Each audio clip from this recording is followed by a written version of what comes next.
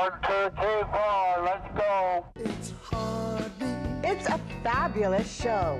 Alaska. Hi, Heartbeat Alaska. It's Heartbeat.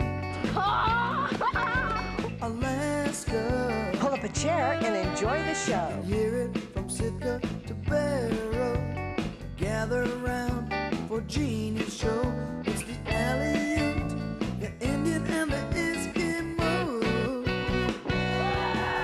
It's the Aleut, the Indian and the Eskimo. Welcome one, welcome all. Hello, everyone, and welcome to Heartbeat Alaska Native News and Native Information. I'm Jeannie Green with the only program in America that takes you every week to remote villages across the state of Alaska. This week, we visit my people, the Inupiat people of the Arctic Slope. It's a great show. Don't go away. I'll see you in a minute. Heartbeat Alaska is brought to you by the Arctic Slope Regional Corporation and ASRC Energy Services, a subsidiary of Arctic Slope Regional Corporation. Heartbeat Alaska is brought to you in part by Brown's Electric Lighting Gallery. Thank you, Brown's Electric, for your generous support of Heartbeat Alaska.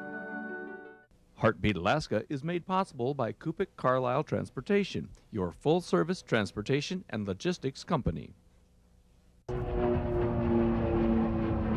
Heartbeat Alaska is also brought to you by Frontier Flying Service. Thank you, Frontier, for getting Heartbeat Alaska airborne. Flying in Alaska?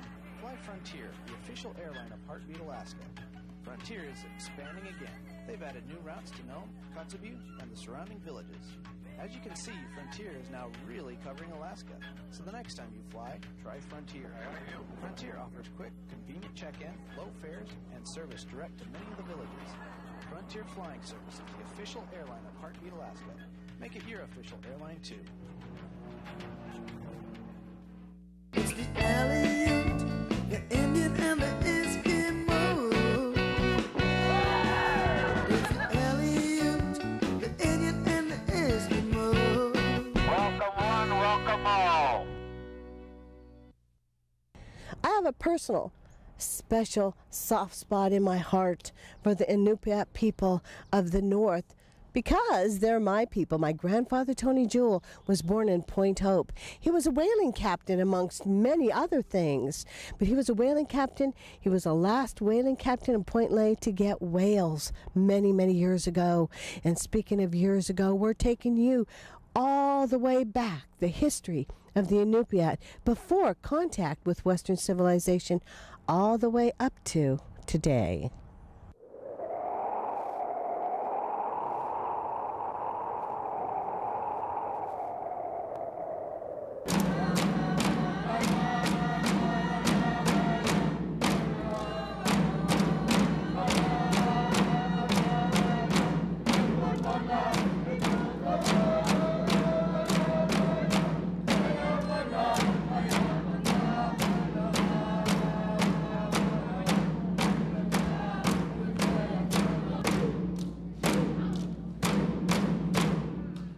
The history of the Inupiat people of the North Slope is brought to you by the Arctic Slope Regional Corporation.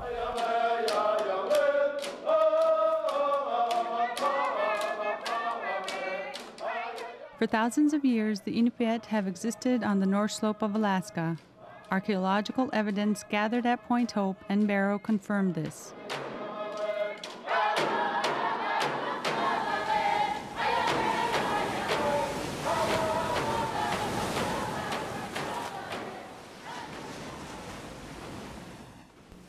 In 1826, English explorer Captain Frederick William Beechey set out to plot Alaska's North Slope.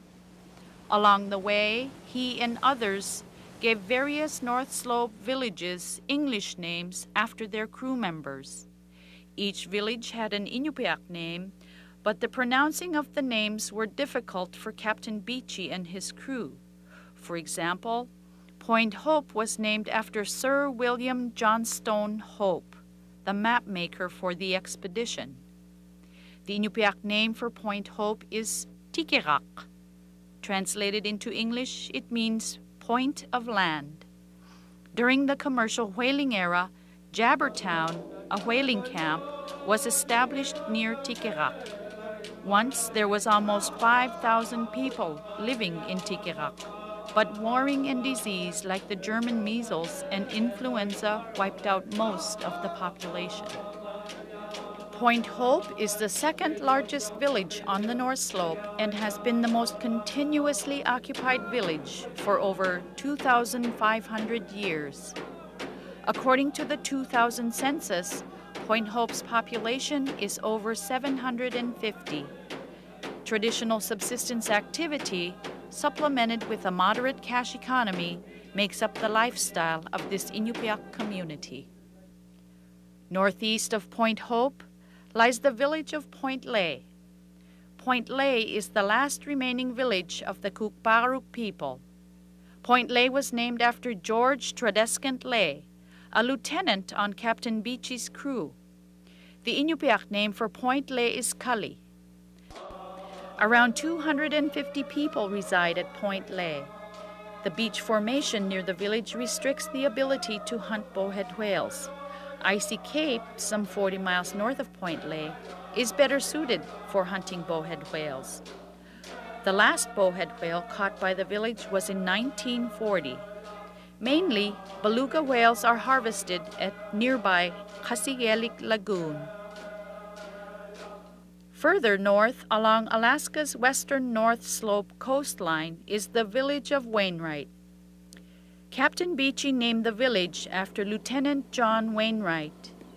The Inupiat name for Wainwright is Ulronek, meaning fallen slope. Wainwright is the third largest village on the North Slope, with nearly 550 people. The ancestors of Wainwright include the Utukakamiu and Kugmiu people. Whaling, hunting, and gathering of plants, roots, and berries provide the essentials for these Inupiat. Today, perhaps the most recognized of all North Slope villages is Barrow, which was named after Sir John Barrow, another map maker who was a friend of Captain Beechey.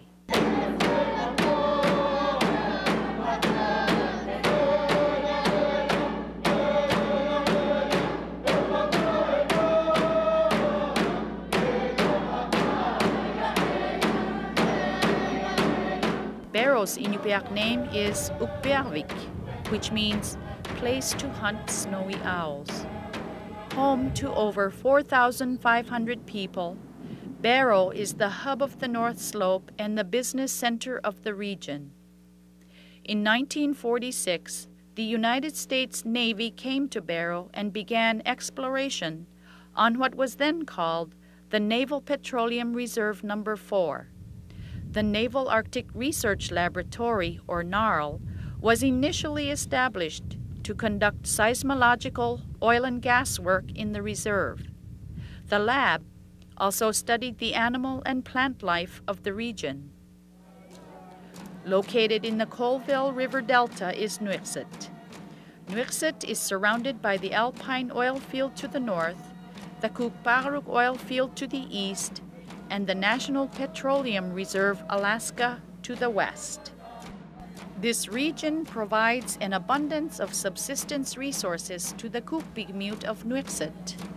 Fish from the Colville River and caribou from the land are main staples of the Kukpigmute, and in the fall, crews from the village take part in the bowhead whale hunt.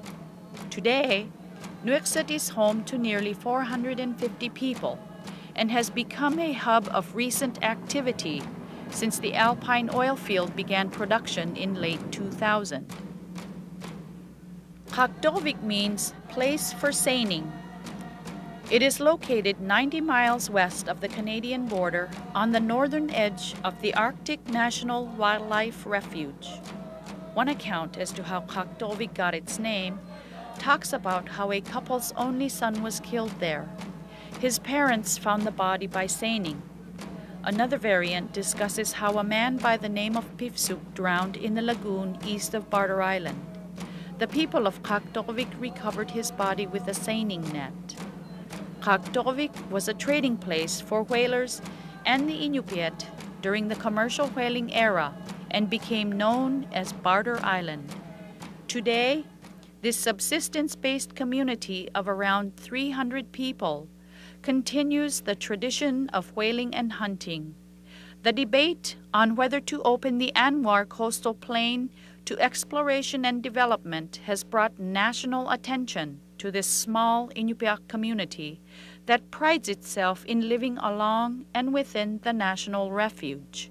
Lieutenant Patrick Henry Ray, who was on an expedition to conduct weather and magnetic observations along with 9 other men, arrived in Barrow in 1881. Early in the spring of 1882, he traveled with 2 Inupiat families to obtain fresh meat and crossed what he named the Meade River, after Major General George G. Meade of the U.S. Army. In the 1950s and early 60s, coal was a source of heating and was hauled to Barrow by cat train. Along the Meade River sits the Inupiat village of Atkasuk. With a population of around 230, Atkasuk has the biggest town site on the north slope with over 27,000 acres. Atkasuk is also known for its fruitful salmon berries that grow on their land and for the many fish that are caught from nearby rivers and creeks. 250 miles northwest of Fairbanks and about the same distance southeast of Barrow sits the village of Inupiat Pass. This village of around 290 people is within the gates of the Arctic National Park and Preserve.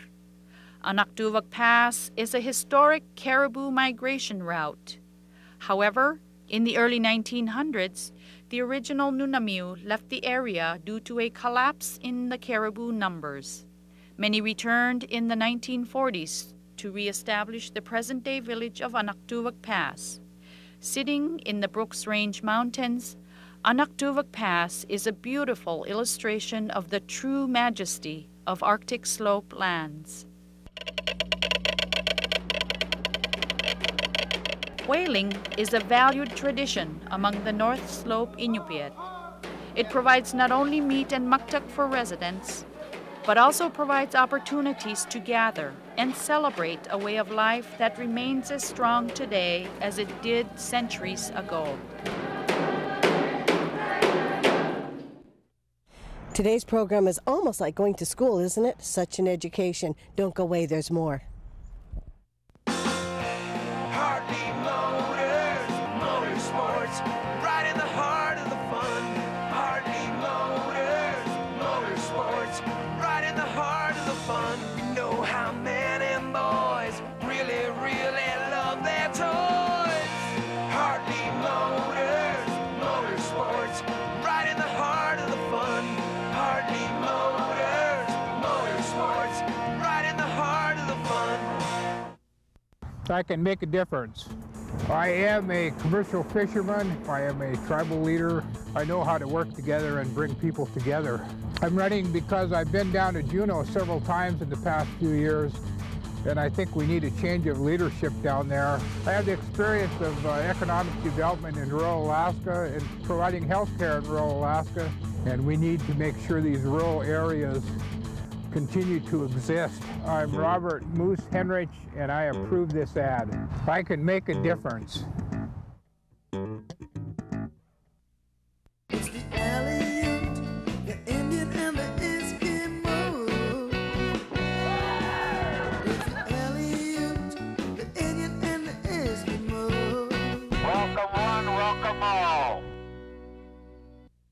Did you know that my Eskimo name was Apiak or Apayak, depending on what dialect you speak? More information coming up.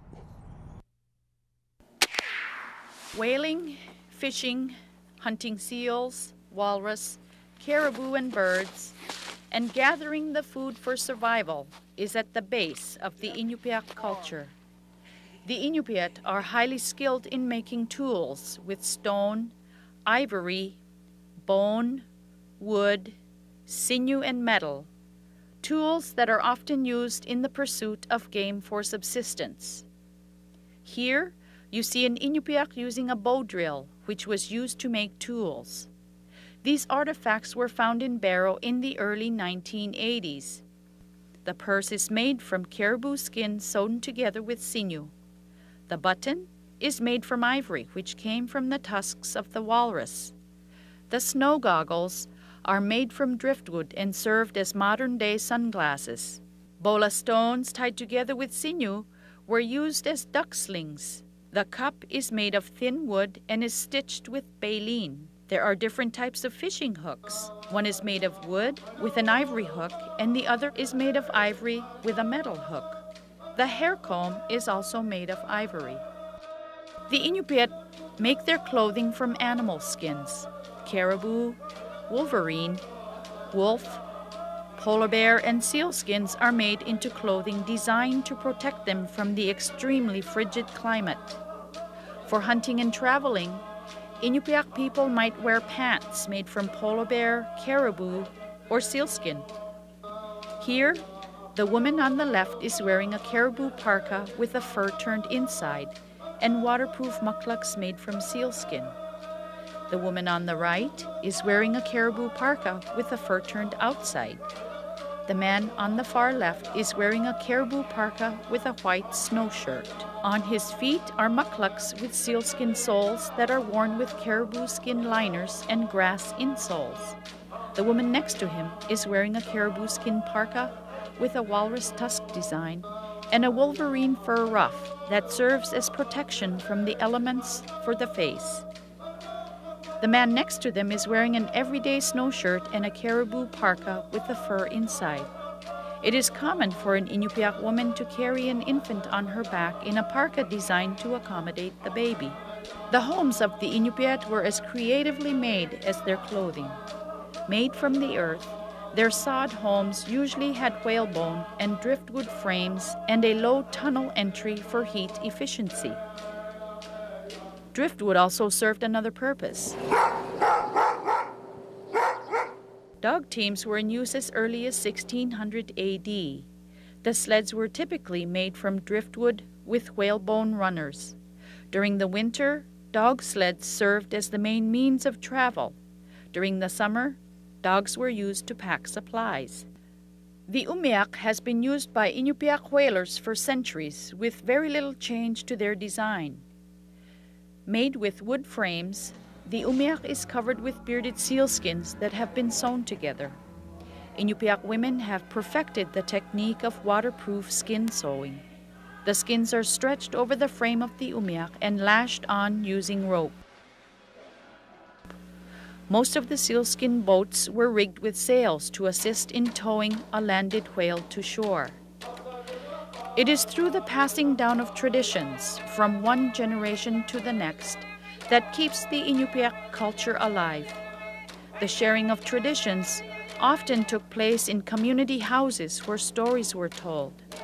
These stories often included knowledge of surroundings, in addition to the skills of survival that are key to living in the extreme conditions of Alaska's North Slope.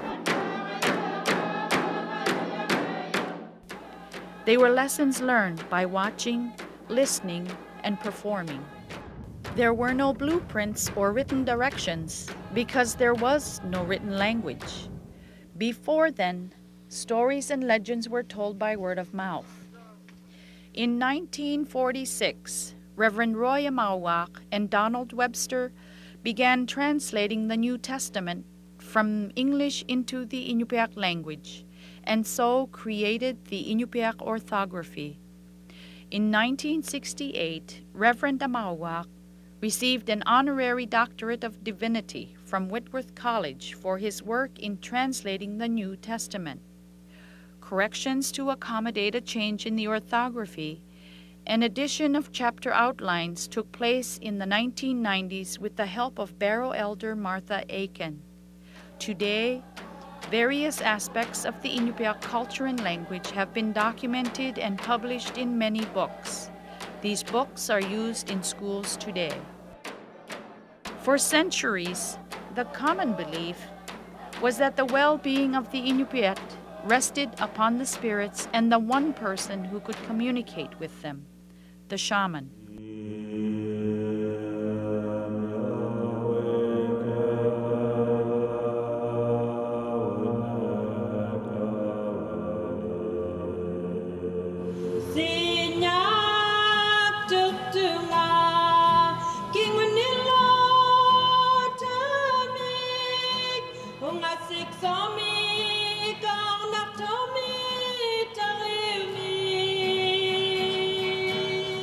Traditional religious practices, including shamanism, were frowned upon by missionaries when they arrived.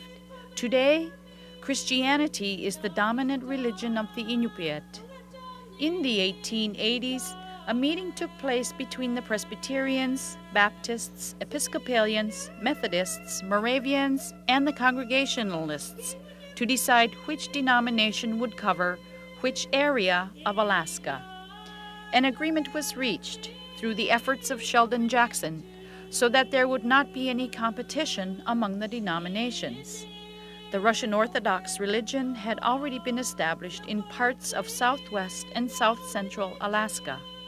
Today, there are many different denominations across the state, with often more than one in each village. The first Presbyterian missionary to arrive in Barrow was Leander M. Stevenson in 1890. The seasonal transporting of supplies to Barrow via ship delayed the building of the mission church until later. Stevenson was a teacher as well as keeper of the refuge station for shipwrecked whalers. At that same time, John B. Driggs had gone to Point Hope, serving as an Episcopal missionary, doctor, and teacher to the Inupiat people.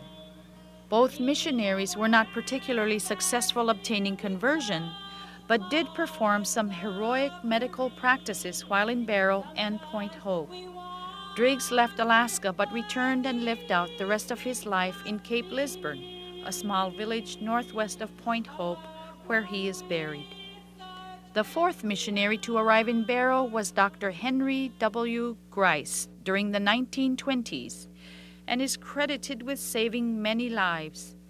Grice captured many photos of Barrow in the 20s, leaving us with images of a time gone by. There would be many more missionaries making their way north to convert the Inupiat to a different religion. The main means of traveling north was via passenger ships and freighters like this one. This particular freighter made an annual trip along the Alaska North Slope coast to Barrow, hauling supplies that were used in schools, hospitals, and stores. Steamships replaced sail-powered whaling vessels in the late 1800s and early 1900s. Soon thereafter, gas-powered vessels replaced steamships. When these ships arrived in port, it was one time that locals had a chance to earn a little money unloading these ships. In the late 1920s and 30s, Arctic expeditions were becoming common. Explorers wanted to learn more about the North and the people who called it home. In 1930, this Russian search and rescue plane spent 2 weeks looking for another Russian plane that was lost in the area. They would never find the plane. Ben Eielson piloted the first airplane to land in Barrow in 1926. In 1933, Charles Lindbergh and his wife made a stop at Barrow during his northern route on an expedition to Europe. The whole village was there to greet the pilot and his wife. In 1935, Cherokee Indian humorist Will Rogers and famous test pilot Wiley Post were exploring the northern reaches of America when they crashed at Olakpa, 12 miles southwest of Barrow. Claire Ukbeha and his family, who were camping at the time, witnessed the tragic accident. It is remembered that Claire ran 12 miles to town to deliver the bad news. Today, a monument stands at the crash site and in front of the Barrow Airport, which is named after them. In the 1940s, Wien Airlines started making weekly trips to Barrow. Sig and Noel Wien would alternate trips each week. This was the beginning of a new dependence on air travel for the transporting of goods the Inupiat had become dependent on for their livelihood.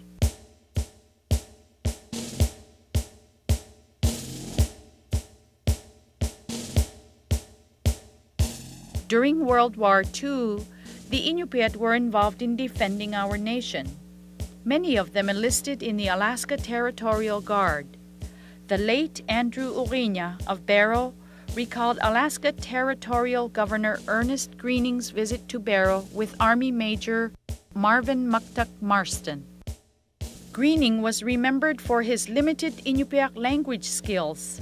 That was when we were first signing up for the Alaska Territorial Guard at the church, and he would say in our native tongue, Kuyanak, after we signed up. He would not say anything else. There was widespread church support for the Alaska Territorial Guard. Reverend Fred Clare Cooper of the Barrow Presbyterian Church recalled, "We were a strange-looking outfit at first. Tall men, short men, snow shirts of all colors and descriptions. The only distinguishing mark was the cobalt blue and gold stars insignia patch of the Alaska Territorial Guard, worn on the left shoulder. We were proud of those patches. But looks were not the whole story. There were not 110 men anywhere I would rather have anywhere in this area. This was home country to them, and rifles and knives were their stock in trade. On the target range, they were better than recruits anywhere." Eddie Hobson of Barrow, a whaling captain and the former president of the Arctic Slope Regional Corporation, had been a squad leader during the war with the Army's 208th Infantry. He and Bill Egan, who later became Alaska governor, had seen mop-up duty in the Aleutians. Eddie Hobson was picked to be one of 10 non-commissioned officers assigned to train Alaska Territorial Guard units. The late 1950s would be the beginning of a series of changes for the Inupiat. In 1959, Alaska gained statehood. For the indigenous people of Alaska, it became a time to fight for their lands, the same lands that were being granted to the new state of Alaska. The history of the Inupiat people of the North Slope is brought to you by the Arctic Slope Regional Corporation. I hope you enjoyed today's program. Heartbeat Alaska is brought to you from Jeannie Green Productions, located in Anchorage, Alaska. If you'd like us to visit your village, call 907-563-7440, and we'll do our best to get there. God bless every single one of you. We'll see you again next week.